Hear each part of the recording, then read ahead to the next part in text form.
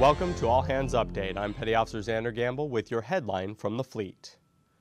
It's day 3 of the government shutdown and we have information about your pay and education. You should still receive special and incentive pays and annual bonus installments as long as you normally qualify. New bonuses will be limited.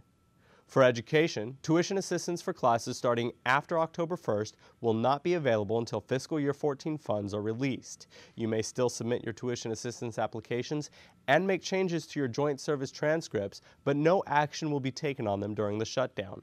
All Navy college offices and the Virtual Education Center are closed until further notice. Evening college classes on bases should go on as scheduled. Contact your Education Services Officer for more information. You can read more about this at Navy.mil. From All Hands Update, thanks for watching.